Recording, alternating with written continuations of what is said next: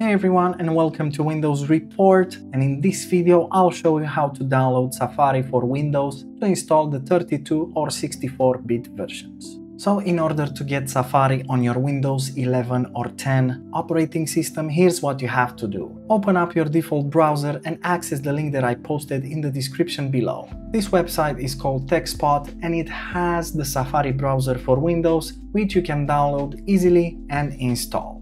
So what you have to do in here is click on the download now button and just wait a bit until the download window will show up. Now make sure to choose a location, preferably on the desktop, and then simply click on save. The last thing you have to do is open up the setup and just install it on your computer. And from here on, you're good to go. So let's just move on with the preferences and then install the application.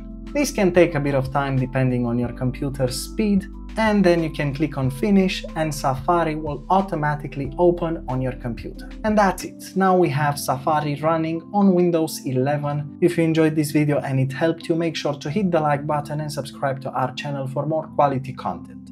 Thanks for watching.